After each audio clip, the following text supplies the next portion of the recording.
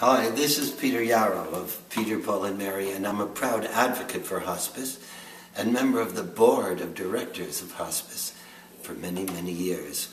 And I thought I'd sing my congratulations to hospice today. Puff the magic dragon lived in hospice too.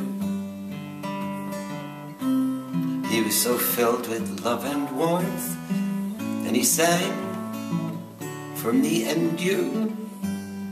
And he congratulated hospice on being the first awarded palliative care hospital in the entire United States of America. So I'm singing for Connecticut Hospice, for Rosemary and her allies here. The work that they do makes them angels, and in our hearts they're very dear. My mother was the beneficiary of this sweetness and love. How important to me. Thank you, my friends, and congratulations to Connecticut Hospice for doing what it does for you and me. Singing Puff, the magic dragon lives by the sea, lives by the sea at Connecticut Hospice.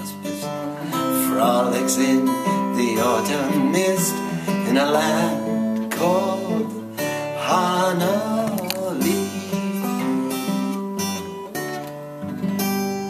Yay, thank you all. Congratulations.